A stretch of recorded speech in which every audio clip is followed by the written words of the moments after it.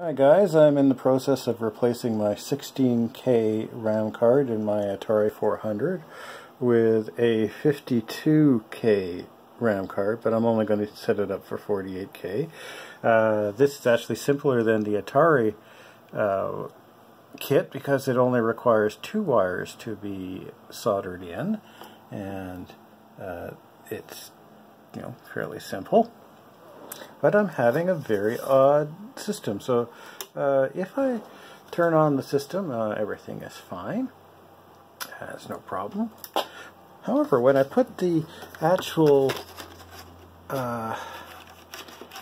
shield on, I get something absolutely bizarre.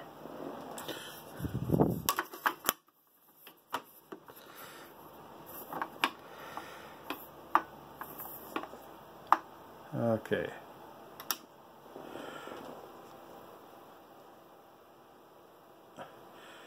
Now, if I lift the shield,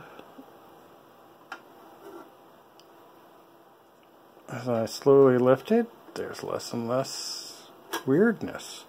I put it back down. I lift it up. Has anyone seen this? Any ideas what this might be? It's certainly not because something is pressing on here. It's literally just